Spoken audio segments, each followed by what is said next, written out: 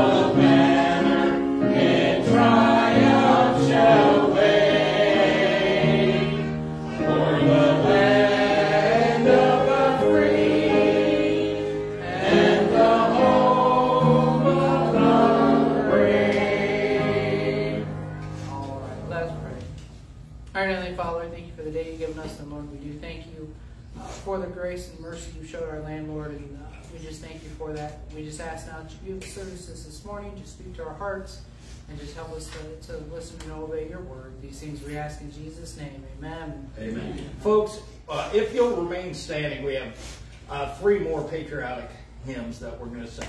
And we ask that you remain standing. If you cannot, then we do understand. All right. If you would go one page over to hymn 437, hymn 437, Battle Hymn of the Republic, and we will sing all 4 verses, hymn 437.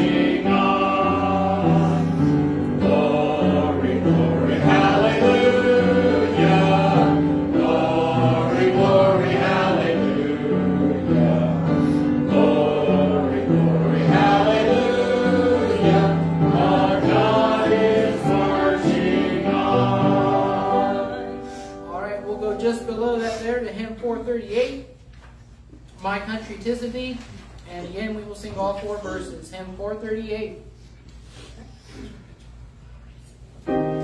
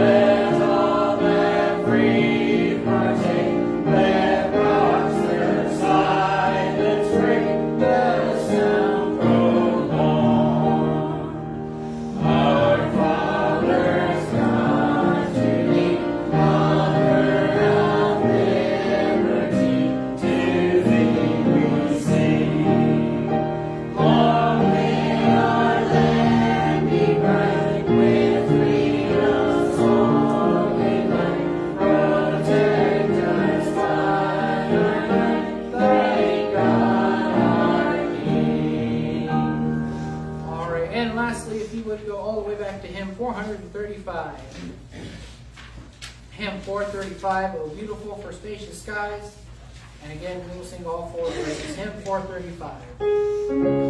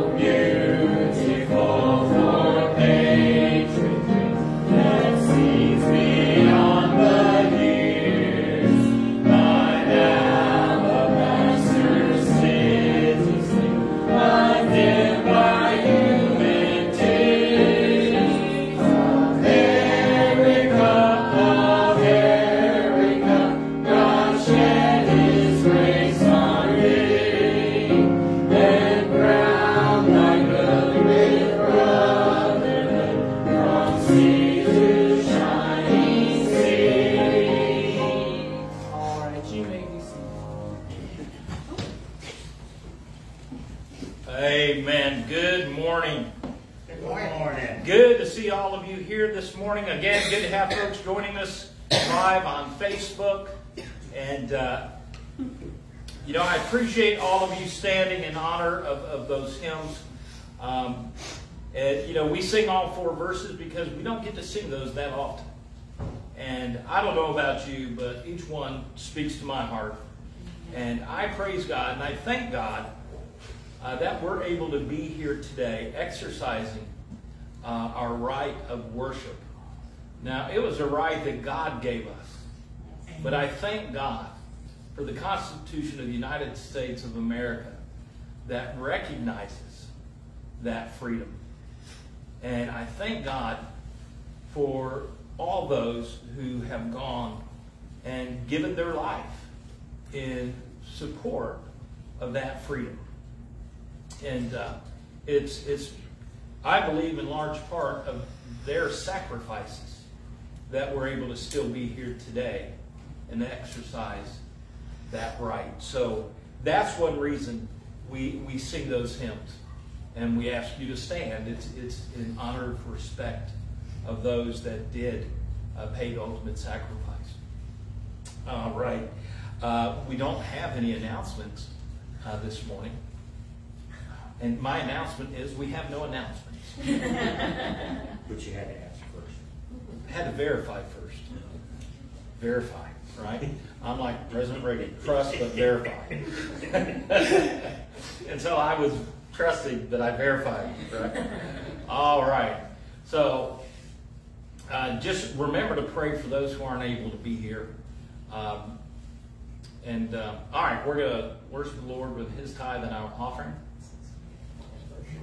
Oh, that's right. We have anniversaries today. We have Sister Garlene. Today is her wedding anniversary, and we have.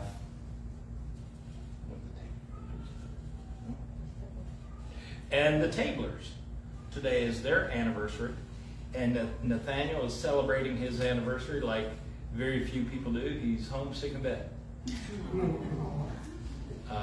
Just anticipation. No. He was so... Never mind. So, happy anniversary to Sister Garlene and Frank, and then Valerie and Nathaniel. May God bless you with double your years. Well, y'all, times 10. So, all right, now we'll receive the offering. Can I have an usher or two? Look at these good-looking men who have volunteered to receive the offering. Yeah. All right, Brother Jim, if you'll pray for the offering, sir.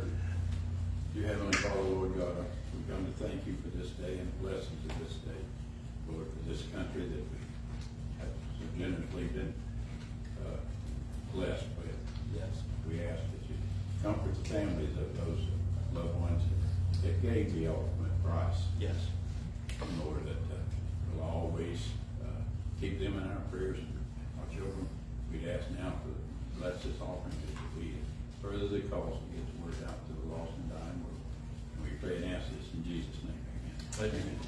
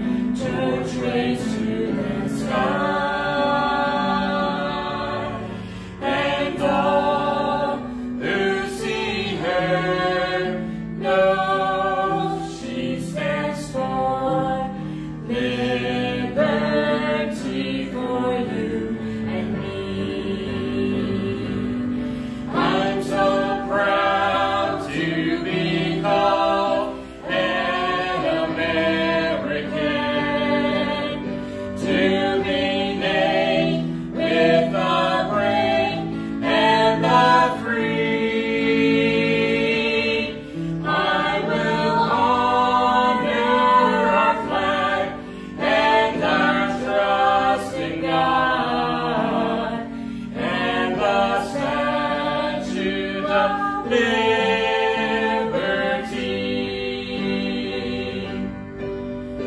On lonely Golgotha stood a cross with my Lord raised to the sky, and all who kneel there live forever, as all the saints can testify. I'm so glad to be called a Christian, to be named with the ransomed and called, as the statue liberates the citizen, so the cross liberates my soul. Oh, the cross is my statue of liberty. It was there that my soul was set free. Unashamed, I'll proclaim that the rugged cross is my statue of liberty.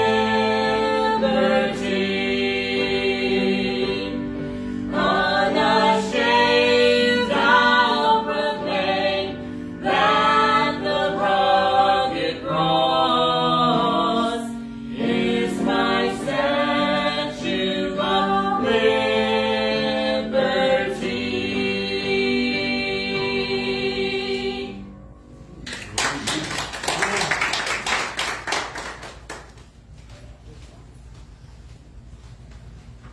All righty, take your Bibles, if you will, and open to Exodus chapter 2. And I'm going to be going to 1 Corinthians chapter 1, and I'll meet you over there in a minute. How's that?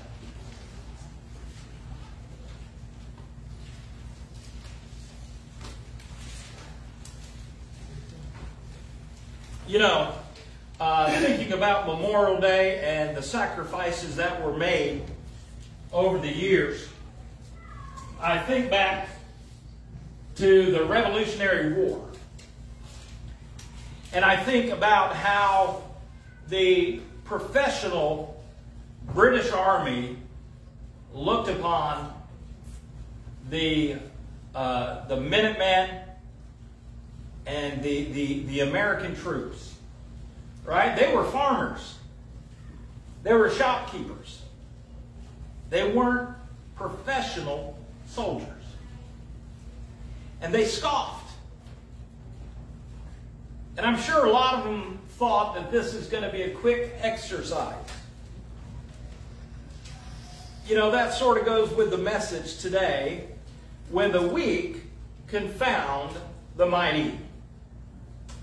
I think everybody here has heard my testimony about when God called me to preach, and my reaction was to run. I was going to be like Jonah, right? And I was such a young Christian and very ignorant about God and the Bible and spiritual things. I genuinely went to my pastor and said, listen, God's called me to preach, and I can't do it. You need to get me out of it. Because I thought that's how it worked. I mean, because I've been under his preaching before I got saved and since I had gotten saved.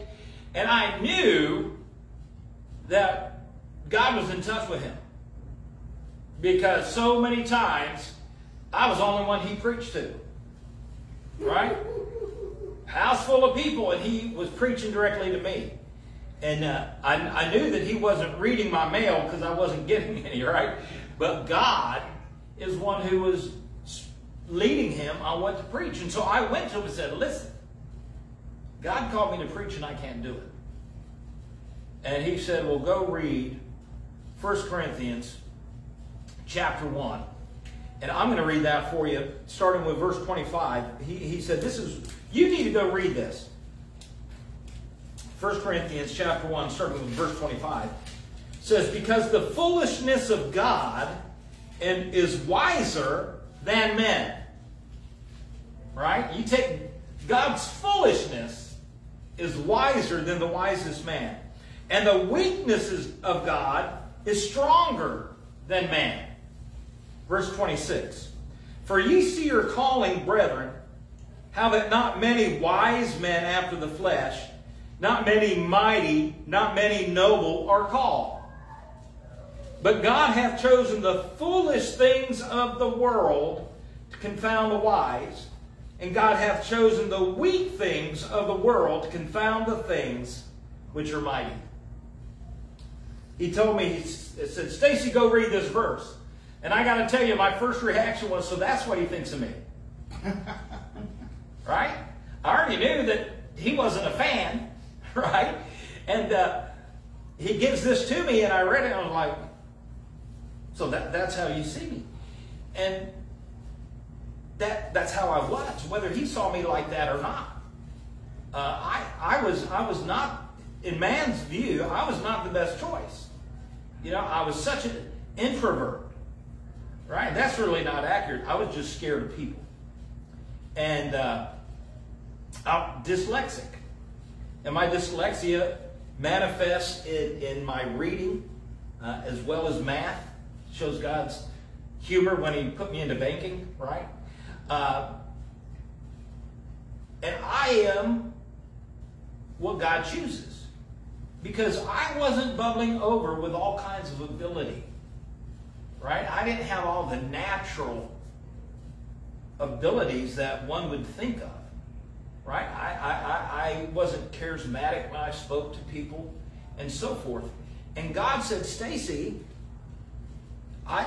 you are what I want to use because you can't do it. You can't do it in the energy of your flesh. Son, you just don't have it. So if you're going to be used of me, you have to yield yourself. You know, and I wasn't the first one ever to be in that predicament. Now we're going to be back in Exodus chapter 2. And we're going to look at somebody that we're all familiar with. And we're going to look at a man called Moses. Right? We know the story about Moses. Moses was born in a time when he was to be put to death. Right? There was a decree made that any male child of the Jews was to be put to death. Boom. No questions. No. It didn't matter. Right? The midwives were told, you're to kill him. I couldn't imagine what it was to be a midwife back then. Well, Moses' mama was a rebel. She had her baby and she hid him as long as she could in the house. And then she knew she couldn't hide him, so she built an ark of bulrushes and she put sap inside and out, made it waterproof, and she put her baby in that little ark and put it in the Nile. And I guarantee you she was praying. Right? And then, as God would have it, Pharaoh's daughter found the baby. And she said, I'm going to raise this baby as my own. And I love how God arranged for Pharaoh's daughter to pay Moses' mother to raise him for her. I love it. That's just like God. Right? Well, we're going to pick up, look at verse 11. And it came to pass in those days when Moses was grown, that he went out unto his brethren and looked on their burdens. And he spied an Egyptian smiting an Hebrew, one of his brethren.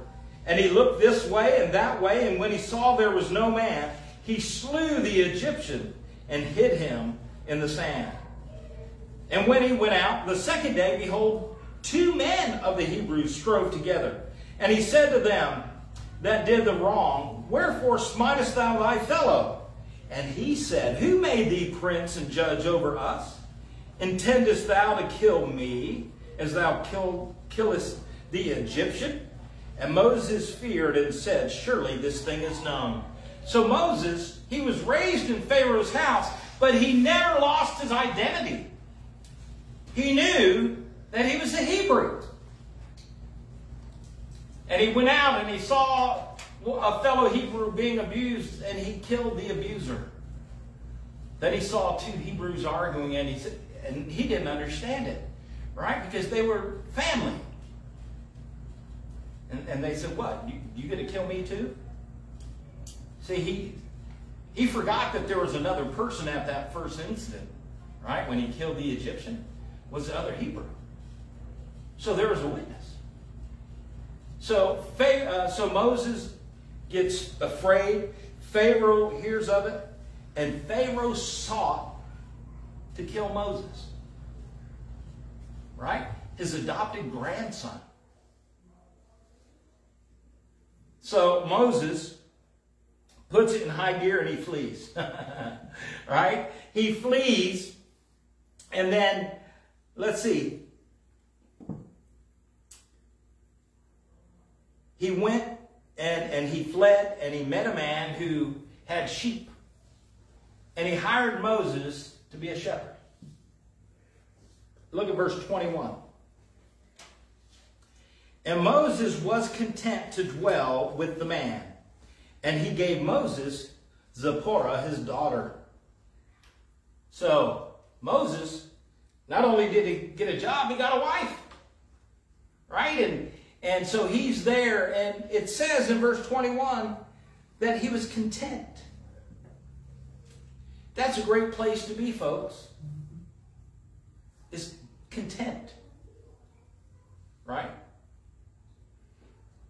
But then, he spent time taking care of his father-in-law's flock.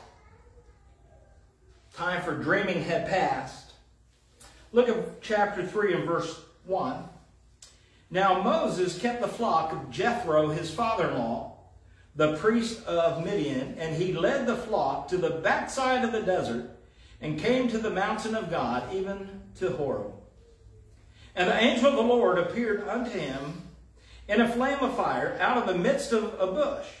And he looked, and behold, the bush burned with fire, and the bush was not consumed. Could you imagine? He's out there tending to his business, taking care of the flock, and all of a sudden, this bush starts to burn. Well, it doesn't burn. There's a fire on the bush, but the bush isn't consumed. That sort of staggered Moses. He's like, what? Right? That would have staggered me. I don't know about you. But I would have done a double take. Moses did. And Moses said, I will now turn aside and see this great sight, why the bush is not burnt. So he's got to investigate. And when the Lord saw that he turned aside to see, God called unto him out of the midst of the bush and said, Moses, Moses. And he said, here am I. And he said, draw not nigh hither, put off thy shoes from off thy feet, for the place whereon they stand, thou standest, is holy ground. Wait a second. This bush is burning. And he's like, what? I'm going to check it out. And he starts going to investigate. And then God speaks to him out of the bush. I guarantee you that staggered him. And God said, Moses, don't get too close. You need to take your shoes off, because this is holy ground. And so we see that he comes face to face with God. And he doesn't know what to think of it. Look at verse 6. Moreover, he said, I am the God of thy father, the God of Abraham, the God of Isaac, and the God of Jacob. And Moses hid his face, for he was afraid to look upon God. Oh, yes. I'd have been hiding my face. And the Lord said, I have surely seen the affliction of my people which are in Egypt. and have heard their cry by reason of their taskmasters, for I know their sorrows. Moses is back there, right? He's been on the backside of the desert. He's been a shepherd now for 40 years, right? He was 40 years in Egypt, and about the age of 40 he fled. And then he's been with his father-in-law for about 40 years, very content. And then God enters in the picture. And God says, Moses, I've seen the affliction of my people. Moses is very familiar, right? Because Moses, why did he flee? Because he saw the affliction of God's people, and he intervened in the flesh. Now, don't get mad at Moses. You'd have done the same thing. Y'all looking at me like you wouldn't have. You know you would have. You saw your people being abused. You would have said, I need to pray about it. Okay. Yep. Okay. I wouldn't have. All right. So, verse 8. I am come down to deliver them out of the hand of the Egyptians, and to bring them up out of that land unto a good land, a large, unto a land flowing with milk and honey, unto the place of the Canaanites and the Hittites and the Amorites and the Perizzites and the Hivites and the Jebusites. Right? Moses is probably like, that's good. That's good news. They're going to get delivered. I tried. And I guarantee you, he's excited with what God's telling him. Now, therefore, behold, the cry of the children of Israel has come unto me, and I have also seen the oppression wherewith the Egyptians oppressed them. Come now, therefore, and I will send thee unto Pharaoh, that thou mayest bring forth my people, the children of Israel, out of Egypt. Moses was on board up until that point. God says, Moses, guess what? I'm going to deliver the people. And Moses was probably like, all right, praise the Lord, let's do it. And then God said, but Moses, you're going to be the feet on the ground. I'm going to send you. You know what? God still calls his people today. He still calls his people today to do things. Right? What was Moses' reaction? All right, let's go. Right? I'm game. Verse 11. And Moses said unto God, who am I that I should go unto Pharaoh, and that I should bring forth the children of Israel out of Egypt? Right? So here he is. God says, I've heard. And guess what? I'm going to deliver them. And seriously, I think Moses was on board with that idea until God says, Moses, I'm sending you. And then we see Moses' reaction. Right? He starts with the excuses.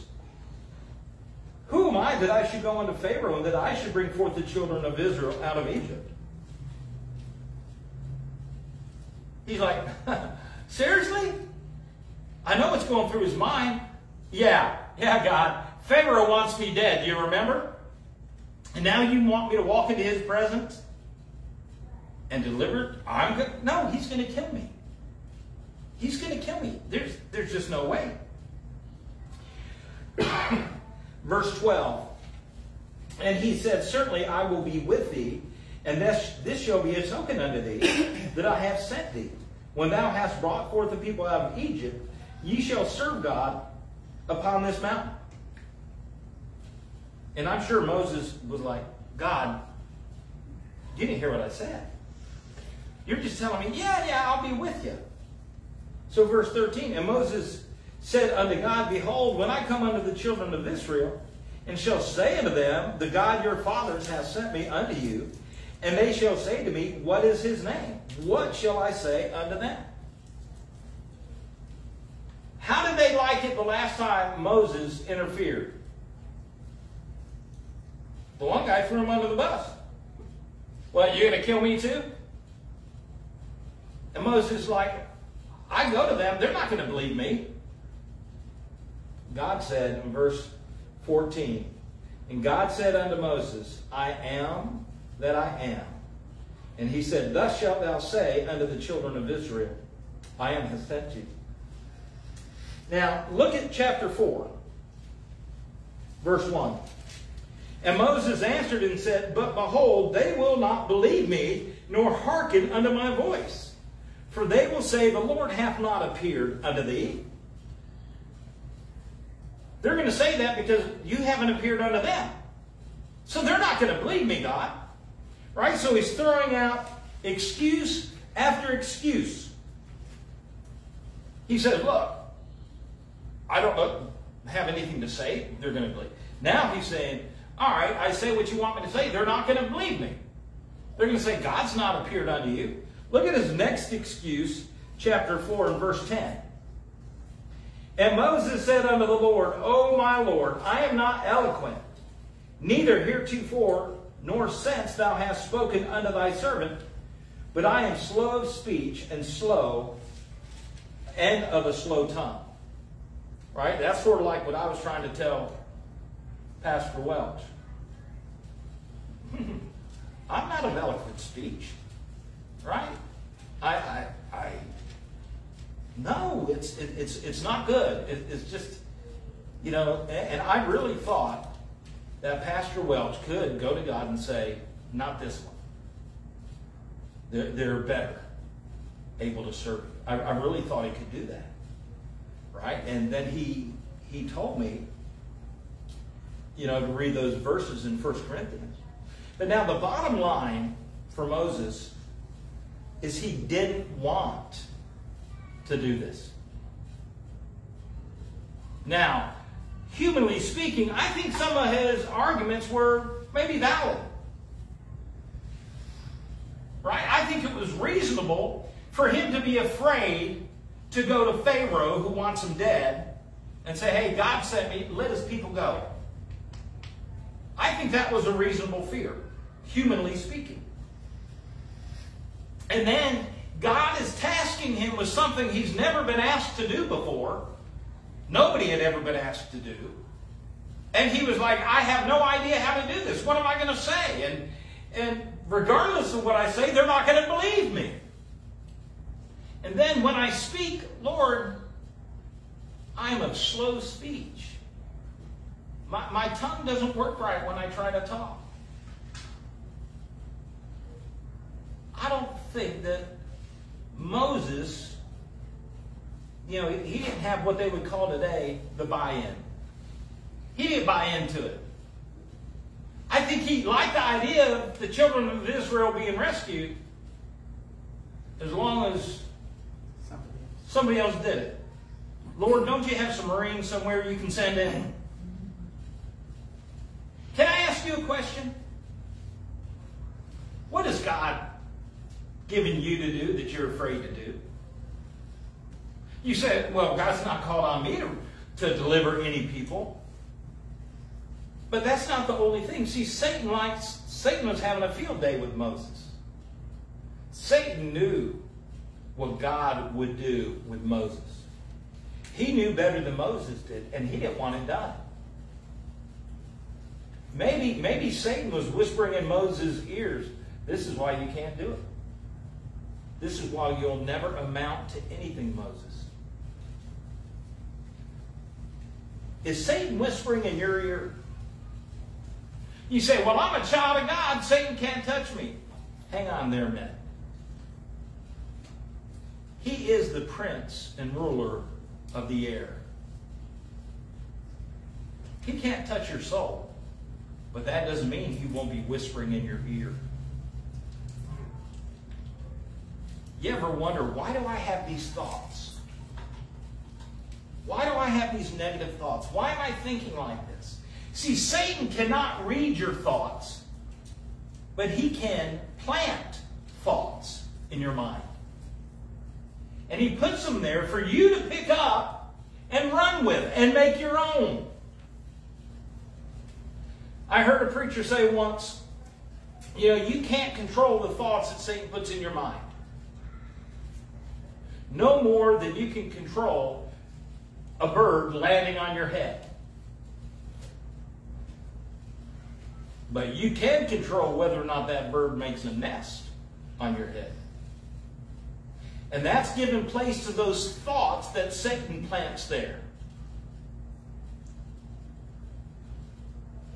Do you have negative self-talk? Man, I'm such an idiot. Man, you know, I knew I'd blow it. Man, I can't do anything right. God will never use me. Or, I think one of Satan's favorites, God can't use me. See, we need to make sure that we listen to God. How do we listen to God? Well, the first thing, and don't know where I'm going to go, is God's Word. This is the main way that He speaks to us. So we need to spend time daily in His Word. See, God will use you. God wants to use you, and God can use you where you are like nobody else. One caveat. If you have unconfessed sin in your life, then He's not going to use you. God will not use a dirty vessel. No matter how much talent God has endowed you with, if you're not right with Him, He won't use you. We have to remember, we'll never have God over a barrel. Hey God, look at me. Like they used to say, I'm all that in a bag of chips. Right? God, you got to use me. God doesn't have to use anybody. My Bible says that if all of mankind were to shut up, that the rocks would cry out. Right? So nobody is going to hold God over a barrel and say, you're just going to have to let that sin go if you want to use me. But if you don't have unconfessed sin, if your sin account, if you will, is up to date and you're right with God, He will use you. He will use you in ways that you can't imagine. Moses was looking at the task and he saw what God wanted him to do. And Moses immediately came up with at least 4 excuses why he couldn't do it. And I think a couple of them, I might have been like, you know what, Moses, you're right. God, He's right. Look at Him. It's hard for me to understand Him sometimes. But guess what? Those excuses didn't fly with God. Go back to chapter 3.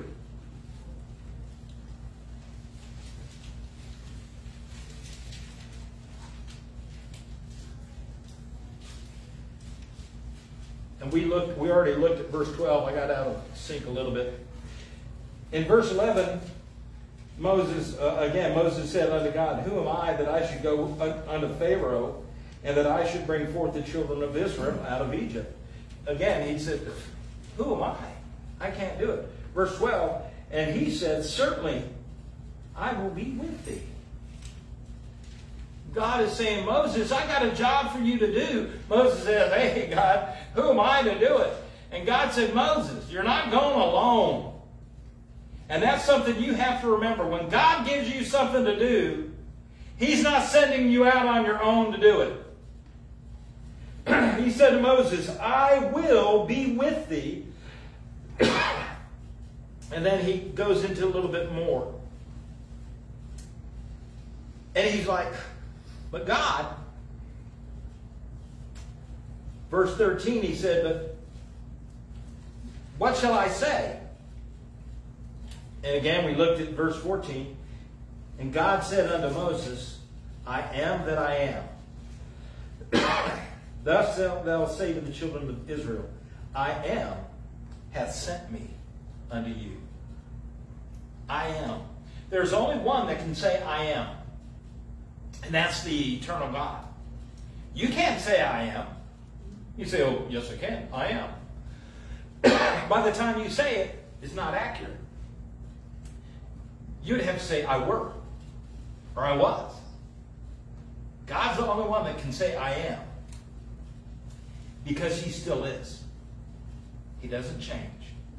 He is eternal. Excuse me. Chapter 4. Moses said that they'll not believe me. They'll say the Lord hath not appeared unto thee. Excuse me.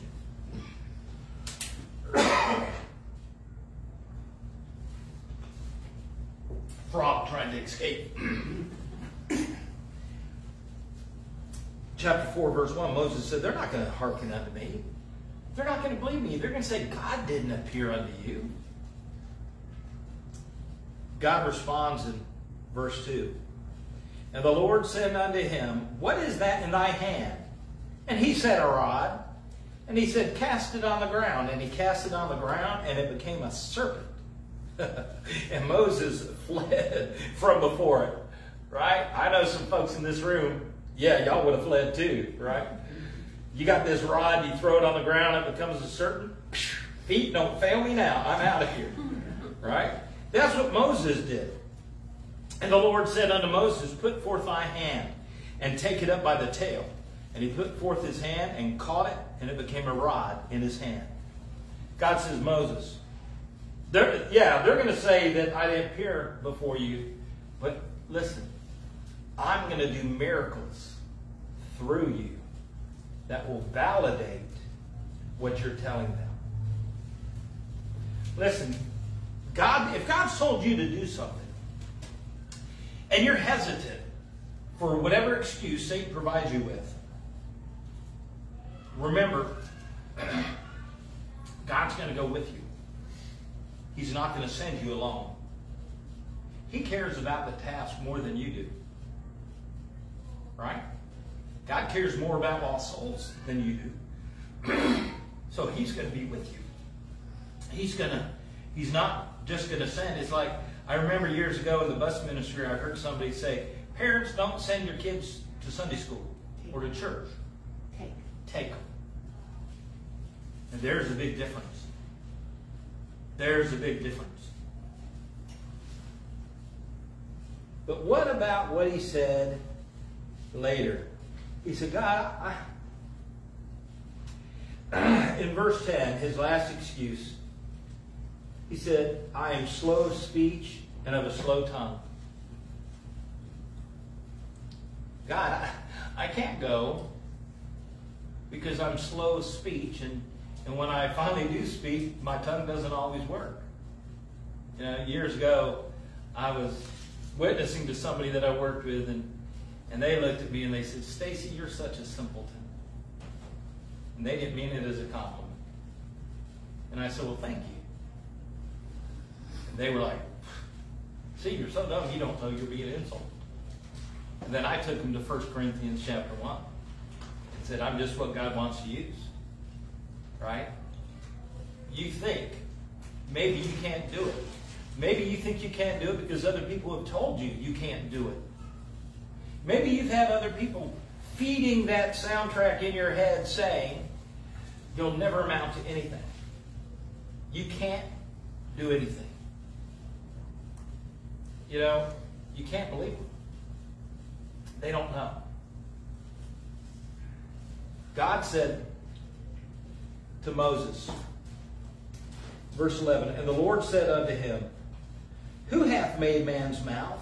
Or who maketh the dumb, or deaf, or the seeing, or the blind?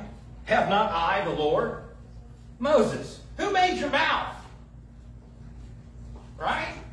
You think I don't know what's going on with your mouth? Who made it? Verse 12. Now therefore go, and I will be with thy mouth, and teach thee what thou shalt say. See, when he said, I am slow of speech, he was talking about mentally. Mentally. Right? And God said, I'm going to teach you. I'm going to be with your mouth, and I'm going to teach you what to say. Right? The world looks at somebody, and they assess them outwardly. Man, they've got the looks, they've got the charisma. Man, they got all that going for them. You know what God says to that? And I'll try to be accurate with the Greek and everything?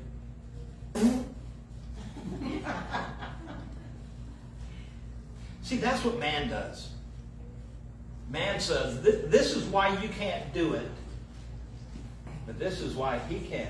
We have a biblical example, don't we, of how man looked on the outside.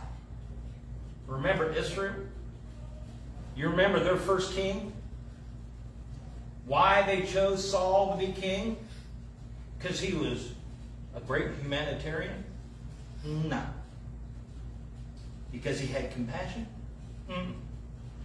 It's because he stood head and shoulders above everybody else.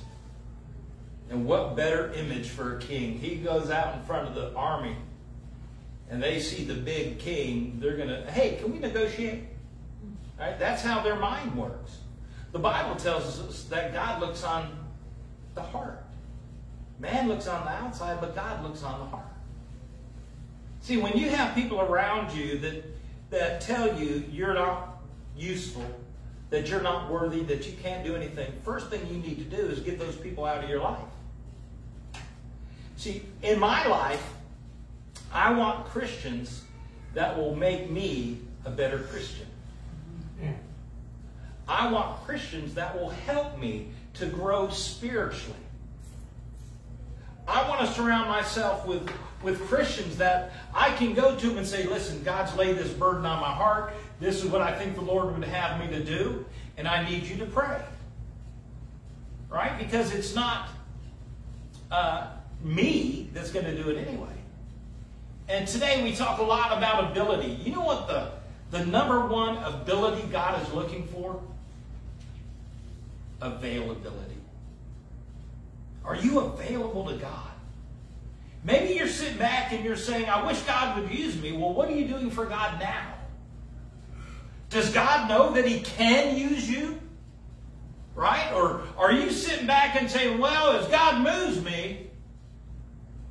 I heard an evangelist say years ago, he was playing baseball for the school, for his high school. And he was out in the outfield, and a fella got up to bat, and he hit it, and he just stood there watching the ball go. And when he came in, his coach chewed him out. He said, listen, you weren't moving. When that bat cracks, you move. He said, but what if I go the wrong direction? And the coach said, listen, you need to learn this now. It's easier to change somebody's direction that's moving than to start moving from a dead stop. You say, how's that apply? Listen, you want to serve God? Then you get busy serving God where you are. If God's laid something on your heart, then you need to first make sure it's God. Make sure it's God. Right? There have been times when Miss Beth and I first got married and we moved to Georgia and we were in Bible college. I saw a ministry and I was like, that's it. That's what we need to do. Because it was something that I could have gotten into. And it was, well, I can't even tell you the name of the ministry now, but it was living on board a ship and going from country to country. And I love the water. I tried talking Miss Beth into us living on a houseboat. Closest we got was a waterbed. And we got rid of that and haven't had one since. So that just gives you an idea. But I could have gotten into that ministry, you know, working on a ship, living on a ship, going to different countries and evangelizing. But that's not what God wanted us to do. Stacy would have been, woo, let's go. Right? So you got to make sure that whatever you think God wants you to do, it is God that wants you to do it. You say, how do you know? First, spending time in God's Word, and then time in prayer, and then seeking godly counsel. Godly counsel. Can I emphasize that enough? Godly counsel. Because I guarantee you, there were some folks I could have gone to and said, hey, check this out. And they'd been like, when do we sign up? Right? It wasn't God's will, but they would have been willing to go with me. See, God will use you if you'll yield. Moses yielded. And let me close with his achievement. Go to chapter 12 of Exodus.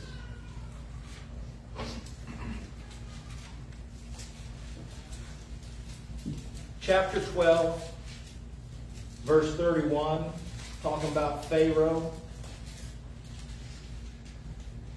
And he called for Moses and Aaron by night and said, Rise up and get ye forth from among my people, both ye and the children of Israel, and go serve the Lord as ye have said. Now we skipped a bunch in there. But Moses did what God had him to do. And at the end, and there were a couple times that Pharaoh offered compromise. And we have to be careful. When we're serving God, Satan will offer compromise. And it will look like you're being obedient, but you're not. Moses stayed in there. And so again, verse 31, Pharaoh called for Moses and Aaron by night and said, Rise up and get ye forth from among my people, both you and the children of Israel, and go serve the Lord as ye have said. Another way we might say it down here, get out of here. I've had enough. Get your people, get all your stuff, and go. And we read later that they paid them to leave. They said, not only do we want you to go, take this with you, just go. See, Pharaoh, the first time Moses showed up, Pharaoh laughed in Moses' face. Right? They looked at him, who are you? What? You? Right? It's sort of like the British and the colonial army. The British scoffed. Look at these farmers. They're better suited behind a plow than a rifle. But when we yield to God, He can make the weak to confound the mighty. We have to do it in His strength. And if we're obedient, we'll get the victory through Christ. Let's stand to our feet, if you will. Heads bowed, eyes closed, Christians praying. Invitation is very simple. The start of victory is coming to Christ for salvation. Again, Jesus said, I am the way, the truth, and the life. No man cometh unto the Father but by me. As we're here this morning, if there's one here that's not 100% sure of your salvation, you have to get that settled today. That is the starting point of doing anything for God. Would you lift your hand and say, Preacher, pray for me. I'm not 100% sure. Folks online, if you're not sure, send me a message. Let me know. Communicate with me. And I will get with you and show you from God's Word how you can know. If we have our salvation settled, is there something that God wants us to do that we're struggling with? Maybe you say, I'm not struggling with it. I'm just not going to do it. Well, hopefully we desire to please Him. Heavenly Father, as we bow in your presence, we truly are thankful for the opportunity that we've had to gather together in your house. And I ask that you would continue to work in the hearts of those that are either here or watching online, and that we would be able to be obedient to the leading of the Holy Spirit, and that we would have the boldness to follow you. Help us to be mindful of your presence. Lord, just continue to work. All right, Miss